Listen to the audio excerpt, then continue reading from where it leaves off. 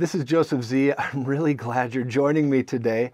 I'm about to introduce you to Mario Murillo. Now, I'm sure many of you already know who he is and what God is doing through him right now, but Mario is a modern day revivalist. He has like a prophetic, apostolic, evangelist anointing on him to break the back of darkness in America, to break the powers that are trying to cripple our children, to cripple us in the government, to cripple the purpose that God has for America. Remember, the devil hates America and he's after it.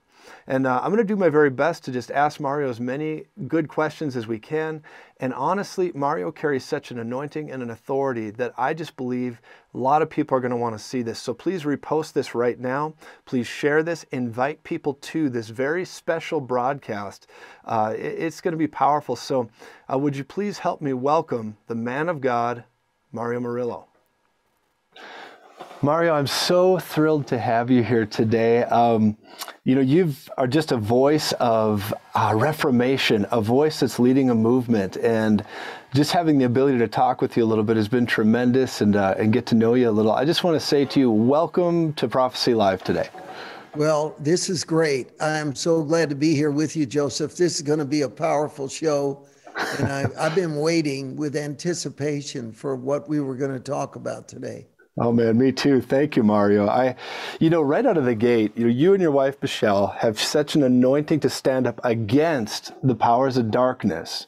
One of the things I've been noticing that God's been doing through you is stopping the agenda of the devil. The devil wants to destroy America, and you're standing up against it, and meetings happening everywhere. Would you talk to us about that just a little? Well, we're destroying stereotypes with everything else. The Bible says in 2 Corinthians 10, verse 4 and 5, weapons of our warfare are not carnal, but they're mighty through God at the tearing down of strongholds. Mm-hmm. And you see, what people don't get is the political is tied to the spiritual. It's not about right and left anymore. It's about good and evil, and it's about understanding how Satan has camouflaged evil so that the church feels impeded and unable to speak against it. And the thing is, I tell people all the time, I said, when I was preaching against crystal meth and heroin, nobody accused me of being a pharmacist. See, but when I started exposing the evil of the left and the politics of the Democrat Party, all of a sudden I'm a politician. And they don't understand. There's literally no inconsistency in that at all. And you know who else doesn't care? The Holy Spirit. Come on. When we expose the evil of drugs or the evil of socialism or the evil of atheism, the same miracle power flows and young people are saved. And they're getting saved in record numbers. Matter of fact, I haven't seen this, Joseph, not even in the Jesus movement, what we're watching now. Is that right? Amazing. Well, Mario, you during the shutdowns, during all this stuff, I remember seeing you boldly going into California and saying, how about we have some meetings? How about if we just decide to push back against the darkness? How about if we throw down and have some tent crusades? And it just took off. Can you talk about that, the miracles you've seen, what God's done through you? Yeah, what happened is we had 5 tent crusades scheduled in California along the infamous Highway 99, which has become legendary. The infamous Highway 99 from Red Bluff down to Bakersfield. So the governor himself took us in hand and shut down our tent crusades. What a guy. I went home not knowing what to do. It was a new model for me. Mm-hmm. And then I started studying Matthew 7 and 8. I'll do the condensed version. Come on, Mario. In Matthew 7, Jesus is talking about prayer and talking about God your Father. Ask and you'll receive. Seek and you'll find. Knock and the door will be opened unto you. He said, if you being evil know how to give good gifts to your children, how much more then? Well, then I read that through and didn't realize that Matthew 7 and 8 were the same sermon. It was not disconnected at all. Wow.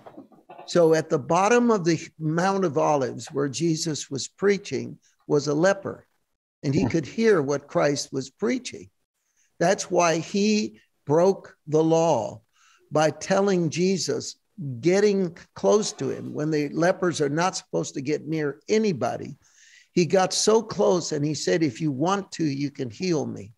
And Jesus put his hand on him, thereby himself going against the Jewish restrictions with lepers. Praise and God. Put his hand on him and said, be healed. And I went to bed that night, and all of a sudden, and you need to know this, Fresno, California is one of the most afflicted cities in North America. Okay. Fresno has at least 10,000 homeless people, some of the most violent gangs, and the entire infrastructure is being affected. They don't, and they're honest about it. So we were shut down. And at 3 o'clock in the morning, I wake up after a horrifying dream.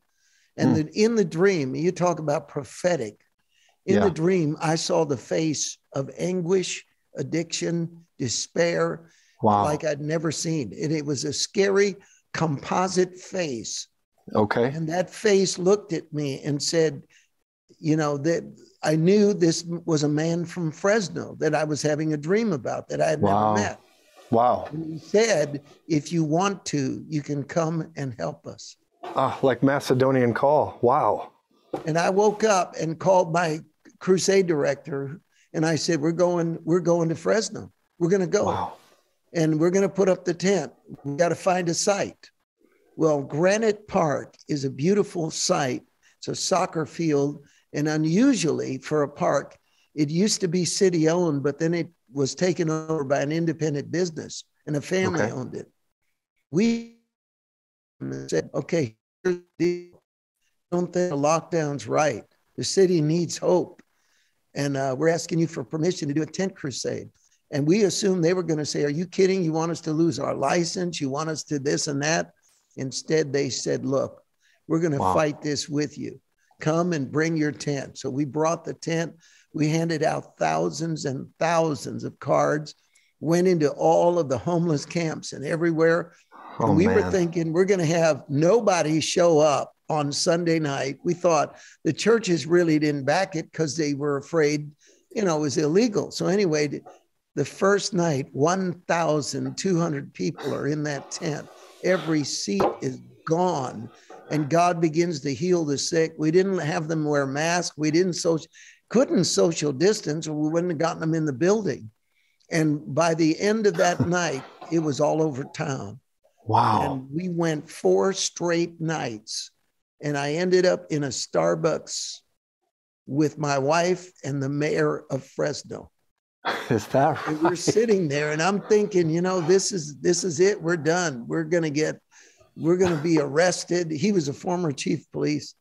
Yeah. And he was a Christian man.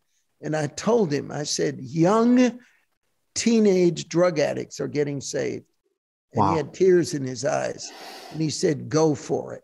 Come on. And it was that began our tent crusades up and down Highway 99, right in the center of the pandemic. Mario, for our viewers, everyone who's watching right now, I have an uncanny sense of the presence of God right now while you're talking. Thank you, Jesus.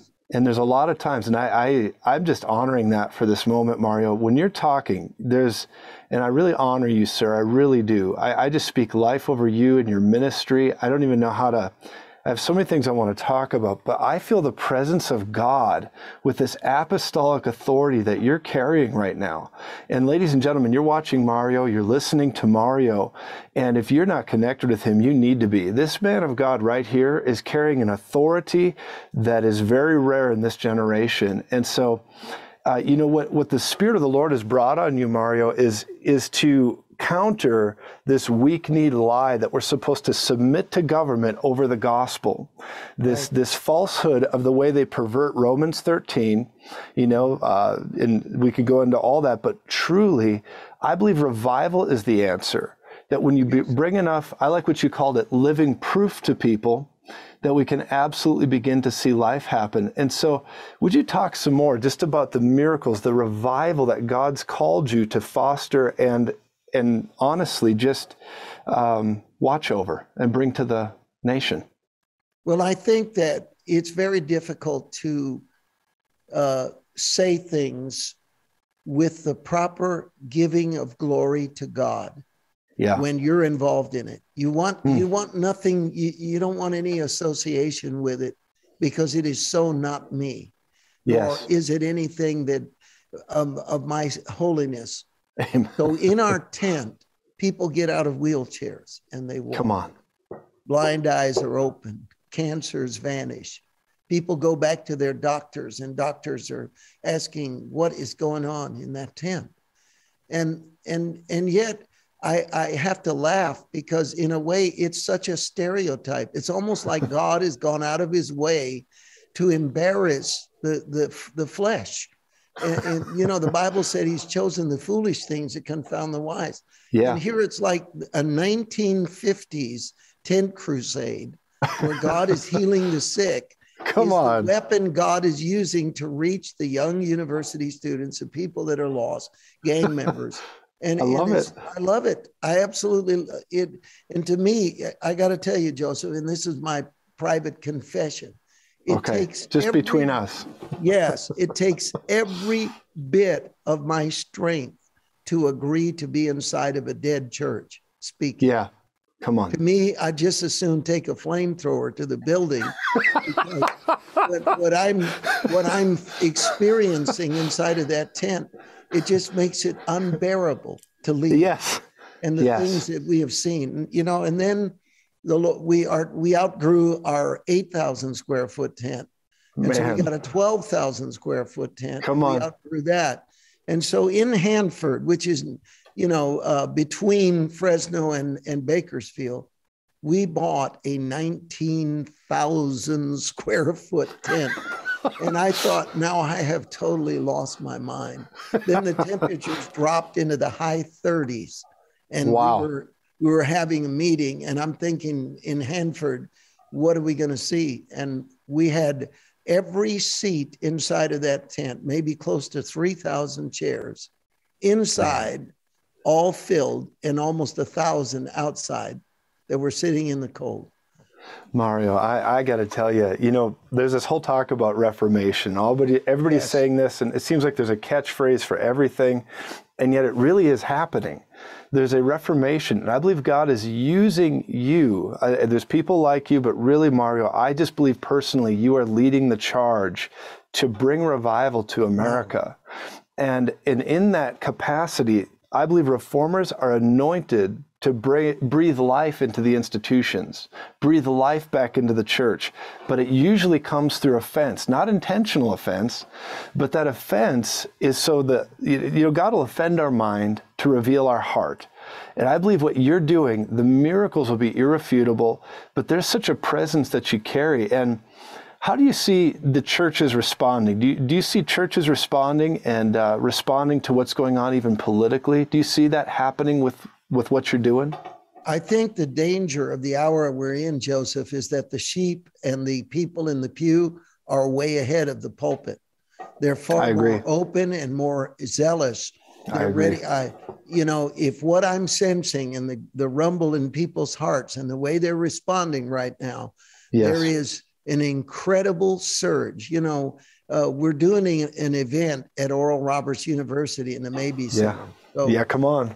And I'm only mentioning this as an example. It's really not to advertise it so much as to say, here is an indication. We have 6,200 people registered for that event because they know that we're going to do two things that haven't really ever been done together. One is we're going to stand up for America. We're going to stand up against the agenda. And I'm going to preach the gospel and pray for the sick all at the same time. So we're leaving no stone unturned. But the groundswell, the groundswell of the people, you see, the pulpits tend to have an issue with that. They don't want politics mentioned in the pulpit. Right. I want to comment on that in a moment. Please. And they don't want it mentioned. And they think that by not mentioning it, they're going to preserve whatever little they have left as a congregation. But what they don't understand is that the Holy Spirit and the people of God recognize the evil that's in the land, and they recognize what's at stake. You know, and all of a sudden, the minute that a spirit-filled soccer mom realizes that her child is going to be programmed to believe in immorality, to believe in racism, and to believe in things that are anti-God, that's when it's over. It's over because that energy and that revolution is coming. The only thing it's been missing is what I call direct action. And I mean this, that I believe that for years, the church has been crippled by indirect virtual reality. In other words, take intercession for one example. Please. We pray for God to move. We ask God to move, but we never act as if he's going to. So we'll have events that go on for days and focus only on prayer. And imagine this prayer. Jesus said, the harvest is white and the great and the laborers are few. Pray the Lord of the harvest that he will send laborers into the harvest. Come on, yes. At the end of that prayer, Joseph, is action. And that's what's been missing. It wasn't until the direct act of Martin Luther nailing those theses to the Wittenberg door. That's right. The Protestant Revolution and Reformation was started. It was when direct action is taken.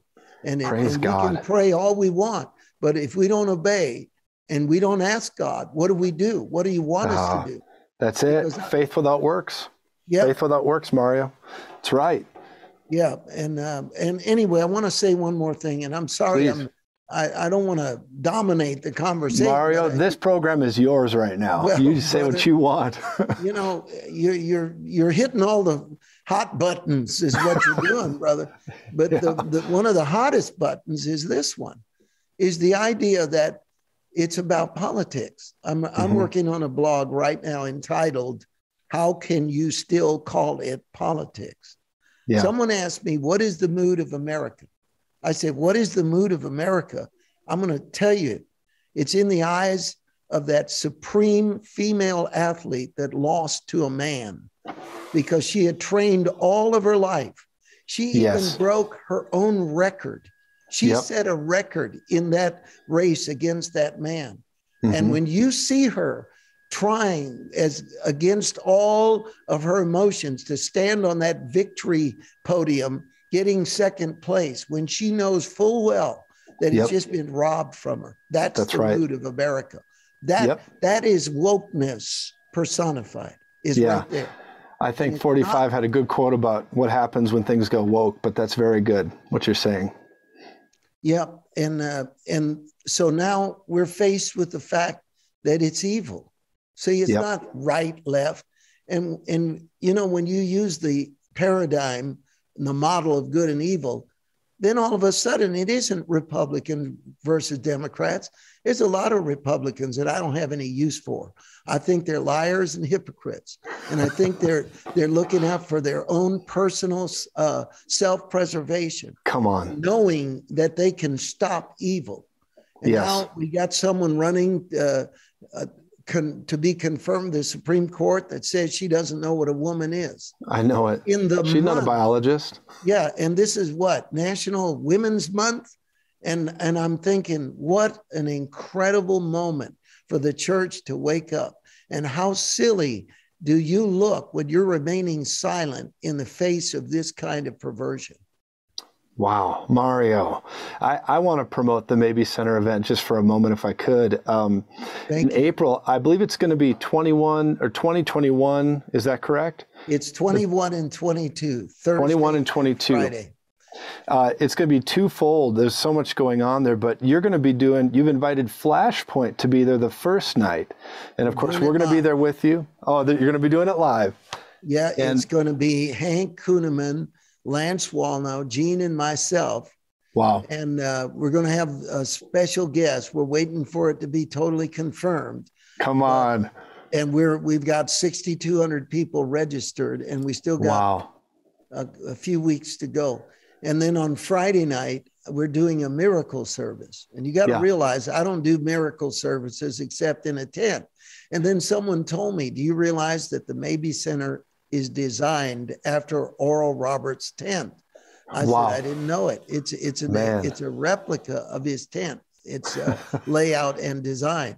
And I thought, well, see, that there's something going on, and we give God the glory. It's not about me. We give God the glory. I don't fancy myself as any kind of healer. It is Christ who is the healer.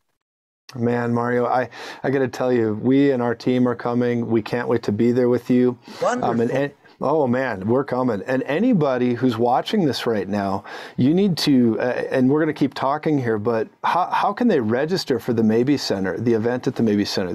Where should they go?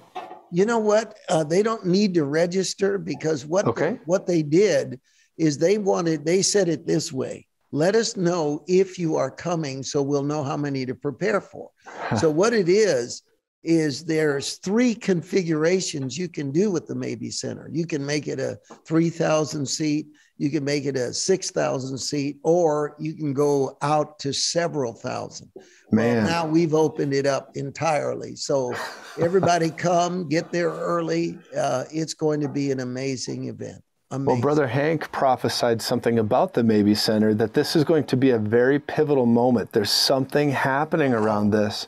And so I want to say to all of our viewers and everybody who's watching right now, I got to tell you, I don't often feel the Holy Ghost this strong when I'm talking to individuals. But I want to tell you, if you can get to the Maybe Center in Tulsa, Oklahoma, April 21st and 22nd, you really want to get there. Don't miss Flashpoint Live. Mario is doing this event. He's invited Flashpoint to be there, and then he's going to do a miracle service the following day. You don't want to miss this. I'm telling you, if you can humanly make this event, you want to be there. This is a once-in-a-lifetime historical moment, I believe. I believe God's going to do something very profound in the hearts and minds of the church, in people that are unbelievers, and I believe a shout is going to be heard from the camp of the righteous to push back the darkness in this nation. So, Mario, thank you for doing that event. Man. Thank you, Joseph, for sharing all that. And what you said, you couldn't have said it any better. There's a shout going to be heard. We're going to push back the darkness, and we're going to challenge the forces of evil and expose them in Jesus' name. Yes, we are. Yeah. Praise God. Well, there's a number of events you have going. I know we're also talking about in Colorado Springs, you have another event going, and we'll get back to some topics here in a moment, but July, it's 10th, 11th, 12th, and 13th in Colorado Springs. Right. Can you tell us about that just a little bit? Well, Radiant Church, which has 4 campuses in Colorado Springs, is going to be the fountainhead, and they're bringing all of the leaders and pastors together. The event that I want to focus that is that at Radiant Church, we're going to have a brunch on Saturday, June the 4th. Wonderful. And they'll be able to register for that at our website. And also, brother, upstate New York, we're doing a crusade in Batavia, New York, between Batavia, Rochester. And that one is going to explode. And tell us about that, please. Yeah, well, we went there last year. And when we went there last year, we put up our 12,000 square foot tent and thinking, okay, let's pray God will fill this. Then I had the worst thing that could happen to an evangelist. The rain came, the rain. And we were there in October, and it rained for 24 hours solid, didn't stop. Wow. So 2 hours before start time, I drove from my hotel, which was a half hour away, to the tent to speak to lift the morale of our meager little corps that was going to be in there. and when I got within a mile, I was in for the shock of my life. It looked like the closing scene of Field of Dreams. There were headlights everywhere, and they were backed up in all directions. We ended up with 4,000 people standing in the rain. Praise God. And then it rained the next night, and they still came back. In fact, here they were, many of them standing outside under umbrellas, huddling together to hear the word of God. And then the next night, it kept raining for 48 hours. The next night, there was an even bigger crowd on a Monday night, even though they knew they were going to end up not all getting in. They still came. So we're coming this time with a much bigger tent, and we're doing it. And that's going to be actually on Saturday, the 9th of April. We're going to do a brunch there at Cornerstone Church. Praise God. All of this is available at our website to hear about it. So, and what is your website, just so we say it? It's just mariomurillo.org. Okay, wonderful. And you can see that information on the screen, mariomurillo.org. Please, ladies and gentlemen, those of you that are watching, if you're in New York, if you're in any of these areas, Colorado Springs, of course, Tulsa, and if you're anywhere in the nation, you have no excuse to not to get to Tulsa for the Maybe Center event. The reason I'm saying this is I can't think of another ministry on the planet I want to endorse or get behind more than Mario Murillo. And what God is doing through this man of God, through this movement that the Lord has placed upon him as a responsibility to steward. I just want to say to everybody watching, any way you can stand with Mario, any way you can get behind him, our ministry is going to be at every one of these events we can get to, because I just believe in what's happening with you. So, Mario, with what's going on in this reformation we're beginning to see, and what's going on around the world, how should pastors respond? If you could speak to leaders and then, of course, believers right now, what would you say to them to move them forward? I would say this, in Proverbs 24:24. So in Proverbs 24, verse 24 and 25 is a real powerful word. Mm-hmm. It says that the person who rebukes the wicked will be blessed. Come on. And greatly blessed. And that their destiny will be secured. It's a powerful verse. Now, and the other thing is that I would say to you, whatever demon told you not to speak out against the issues of evil that are going on right now in our nation, whatever devil told you to do that, rebuke it right now, because your silence is your worst enemy. And that's why Mordecai said to Esther, if you remain silent, then disaster is going to come to you, but not to the nation. Here's the interesting thing. I would say to the pastor, this is how bad it is if you remain quiet. God is going to save America. Yes. With you or without you. But if he doesn't do it with you, then you and your house are going to suffer. The churches that refuse to take a moral stand. And I ask God, how is that going to happen? Yeah. How will that judgment, what'll it look like? And I'm going to tell you what it looks like. Your people are going to come up to a very terrible conclusion about you. You see, they go to work and they're persecuted for being Christian. Their child is being dismissed from school, and because they're wearing a Christian t-shirt. You're watching parents and children suffer right now like never before because of their faith and because of wokeness. And they go to church, and you're not equipping them to face that world. You're not showing them how. By remaining silent, this is the message you're sending. Yeah. You don't care about them. Wow. And the worst thing that could happen to any pastor and any church is for the people to start believing that you don't care about what they're actually going through. And they're going through it.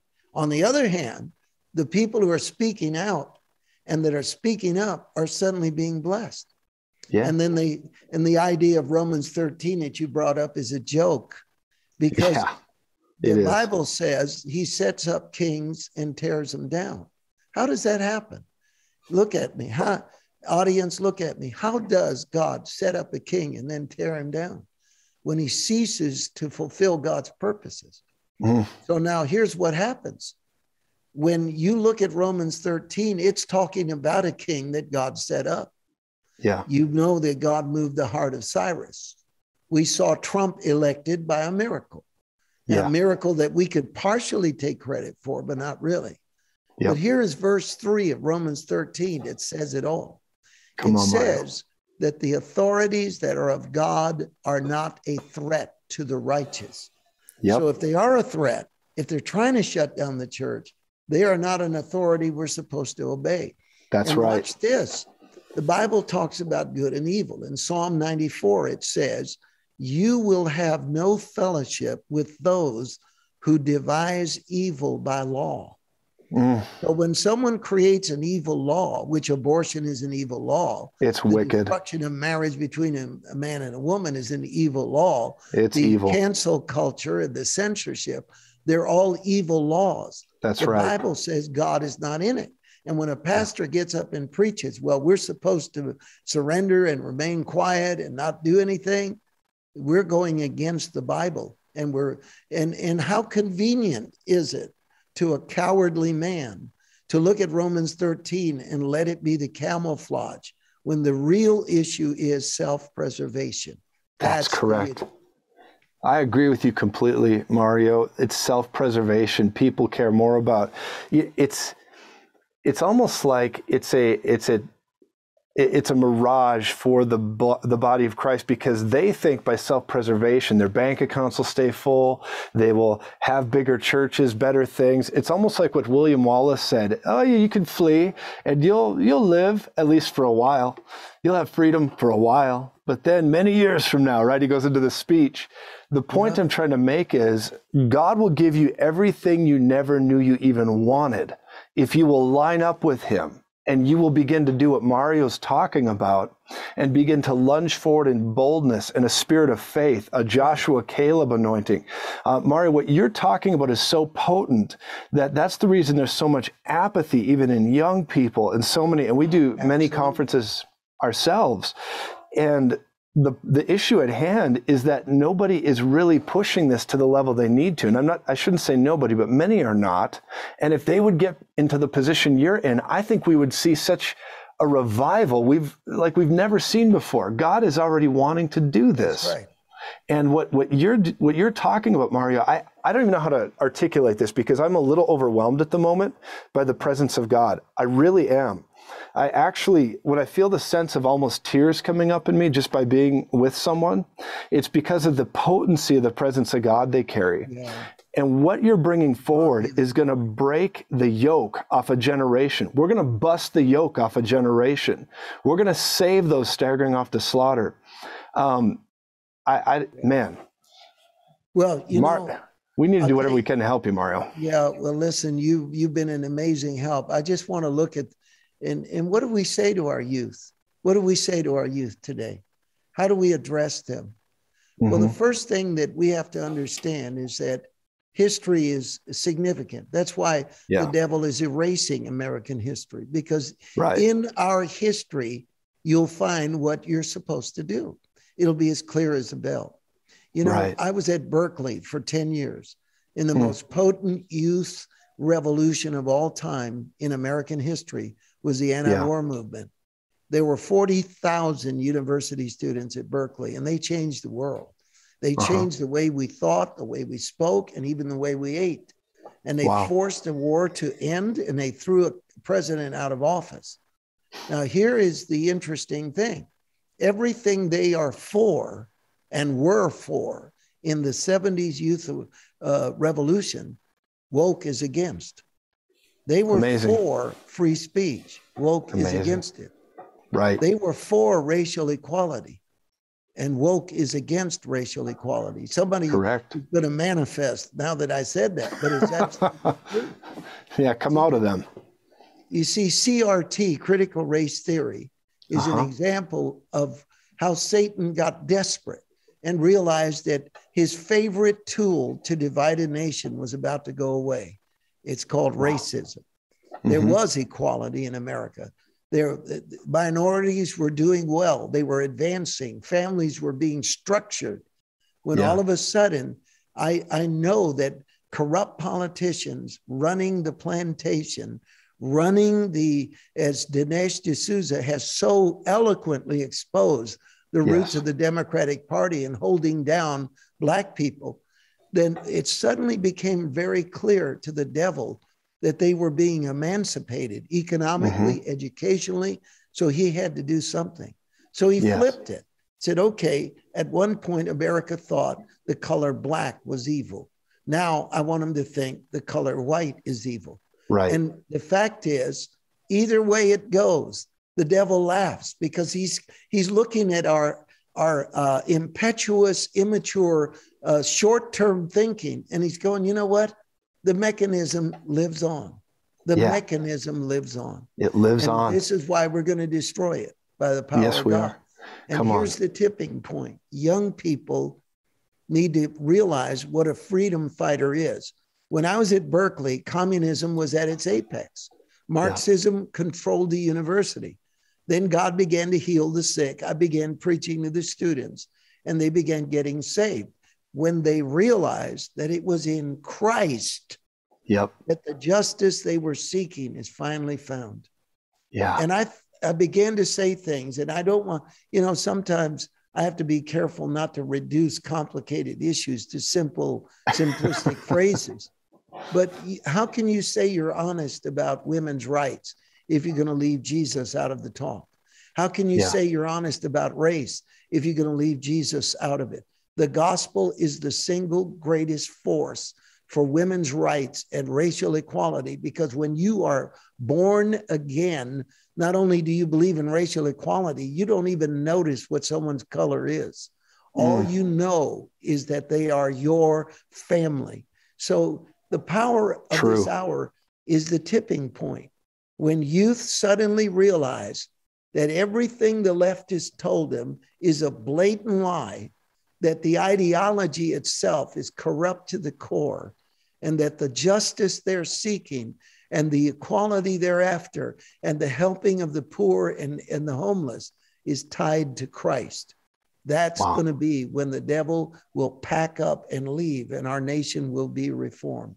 And I believe we're at that tipping point right now. What a profound statement you just made. Well, several profound statements. And really, what you're talking about, the power of God, it answers the fight inside. And people don't know how to solve that fight inside. And you're answering it, Mario.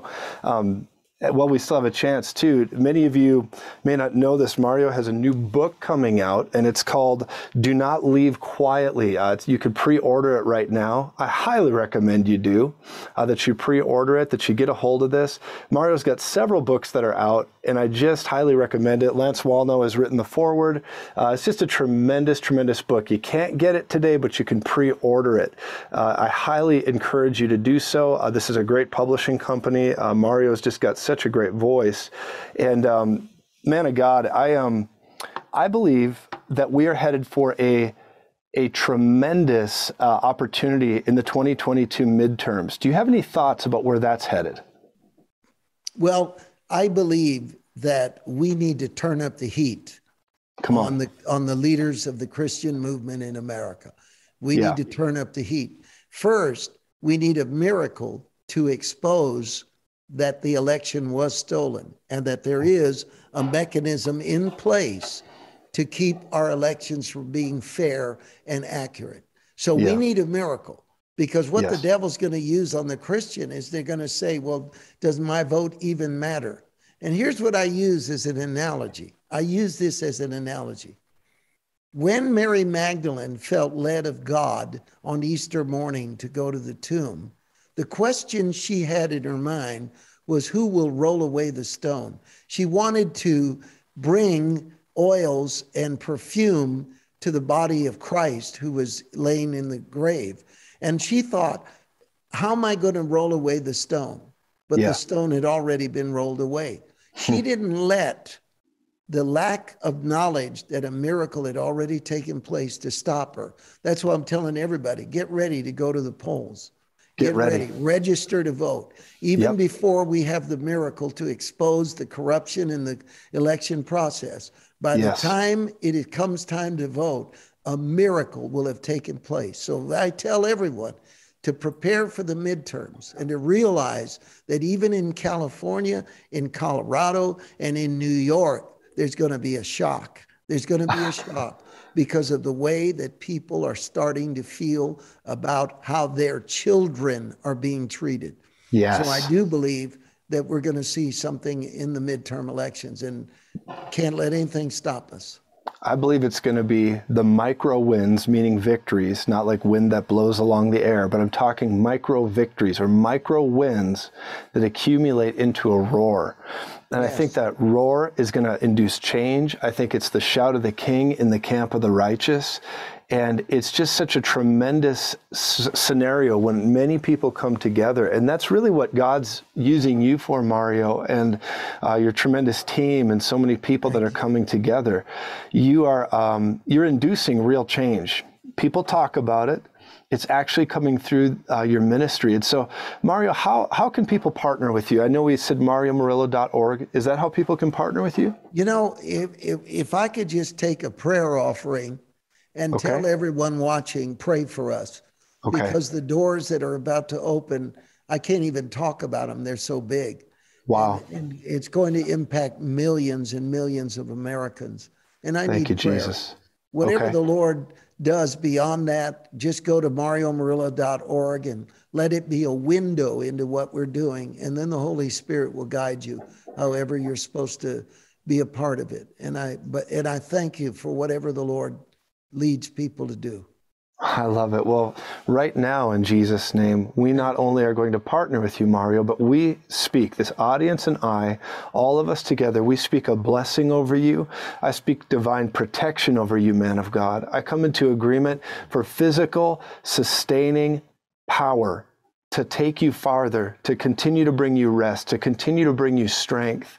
And God, we thank you for Mario Murillo. We thank you for the ministry that you've brought through he and his wife and what they're accomplishing on a global scale. The eyes of the world are watching, and Lord, I thank you that both the world and the church deserve to see mature believers bringing the full display of Jesus to the scene.